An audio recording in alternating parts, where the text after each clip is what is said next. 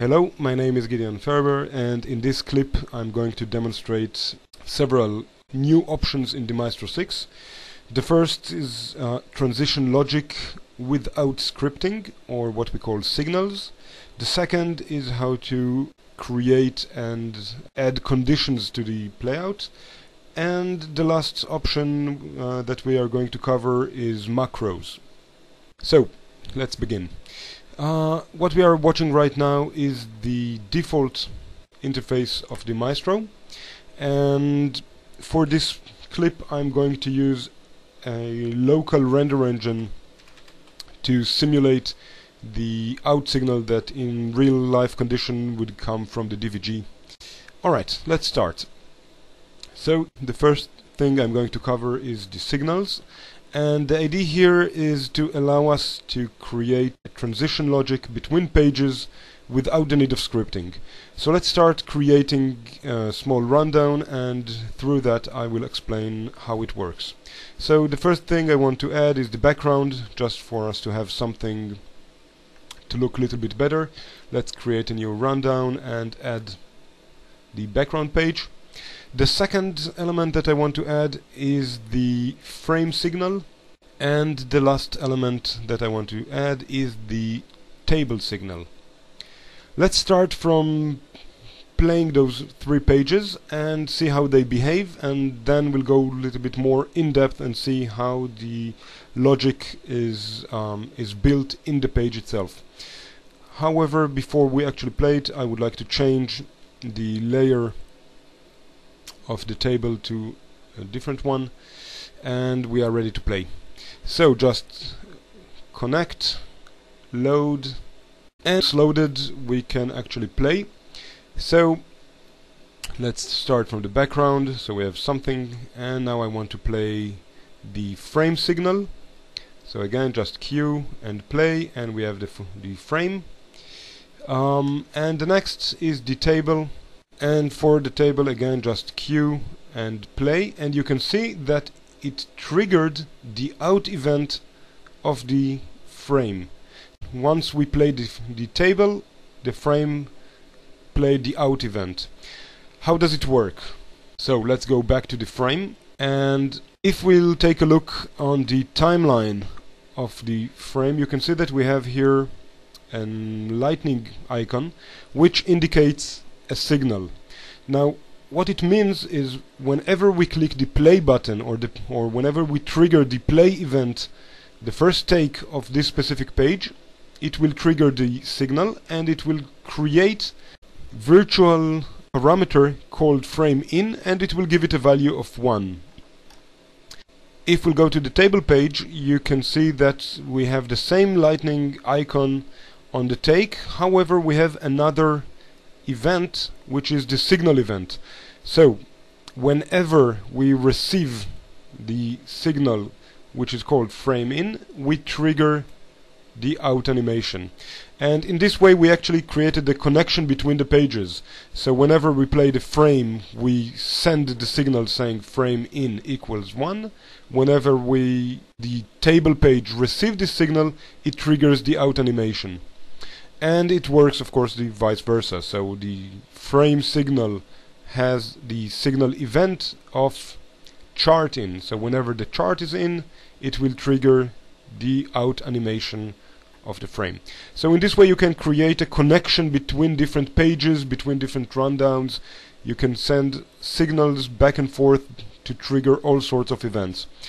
Now the beauty of it, as you saw, no scripting whatsoever, only a matter of defining the name of the signal and giving it the value, and then actually deciding what happens in this specific event. Let's take a look how it behaves. So clean the output and then again trigger the background. So whenever we trigger the frame, we have the frame in. Once we trigger the table, it triggers first the out animation of the frame and then does the in animation of the table. Okay, the next thing I would like to demonstrate is the conditions, or how to add conditions to a page. And as before, let's first see how it behaves and then go more in depth and see how it was done. So first let's clear the output, and I want to work with the lower third in. Now if we added a lower third and with one set of information, and now I want to use again another lower third, however with a different set of information. So instead of Van Rompuy I want to use President Obama.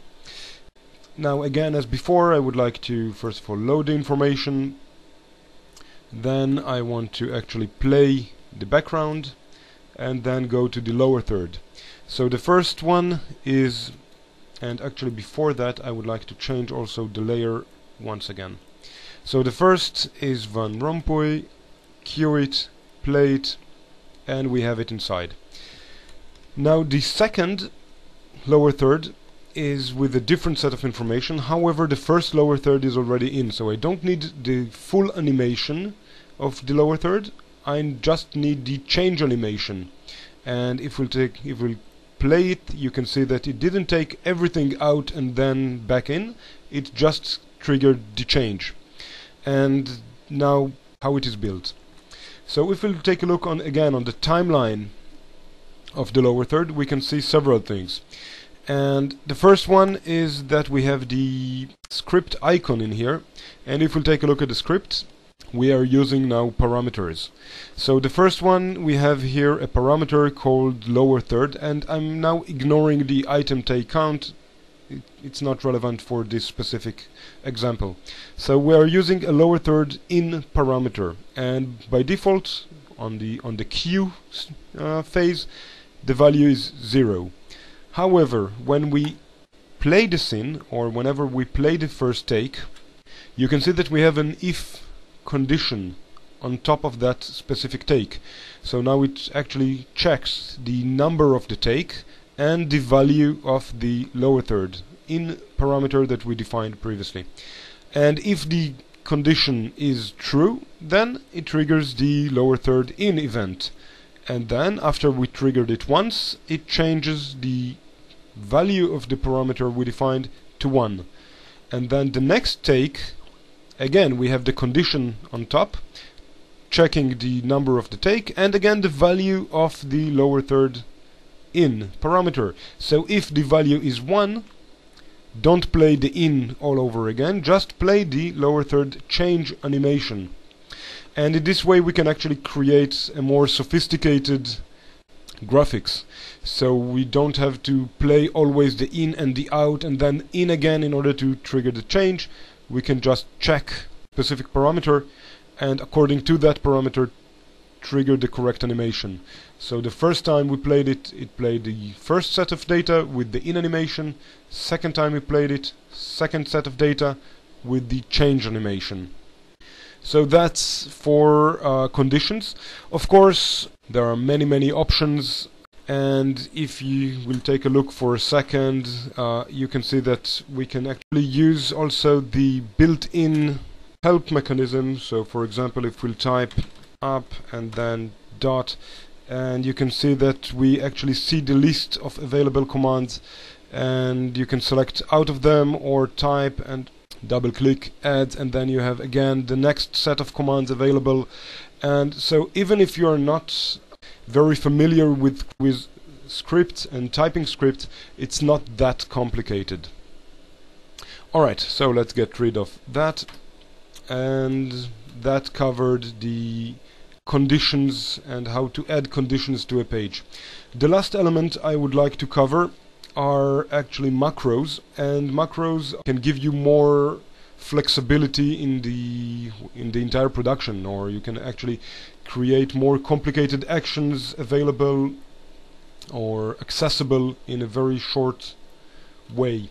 So let's add the macros bar in here, and I have prepared already 2 sample macros.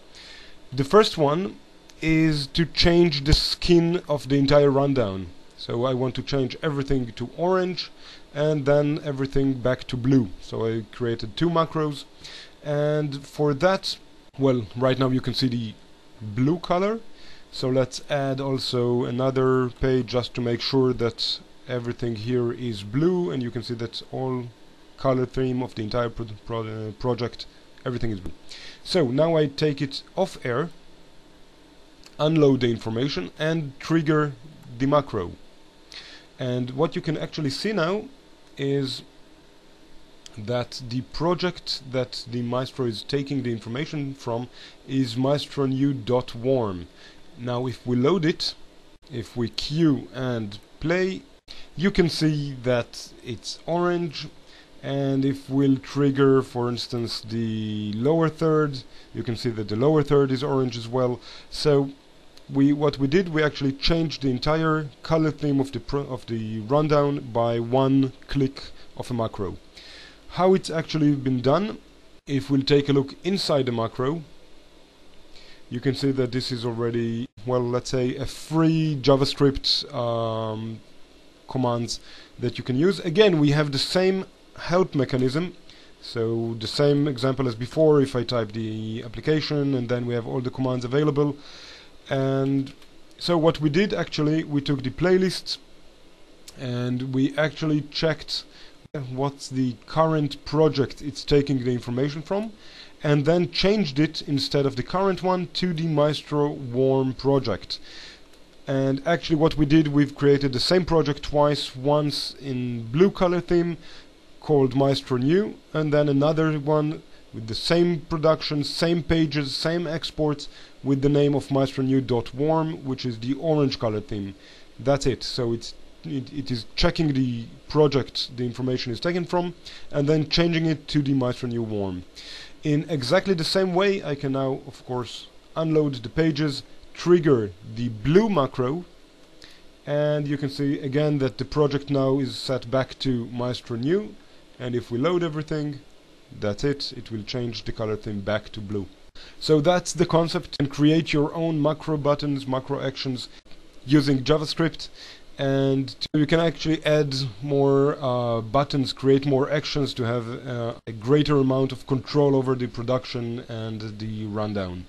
That's it. So we covered transition logic using signals, we covered conditions using if scripting, and we've covered using macros with JavaScript.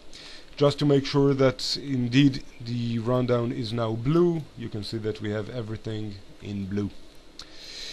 That's it. Thank you very much for your time.